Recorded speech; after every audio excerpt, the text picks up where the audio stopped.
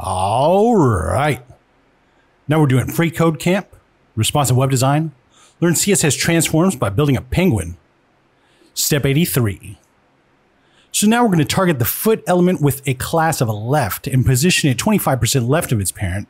Then target the foot element with a class of right and position it 25% right of its parent. So we've done something like this before, definitely. So we're just going to come up here to blush left, blush right, right here.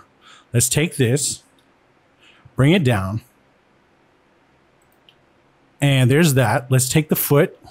Might as well, since we've already got our hand on the mouse. Replace this blush. Replace this blush. All right. And let's turn this into 25. And this into 25. Just like that. And so now the feet are more in this position now. Let's check it. Looks good and submit it.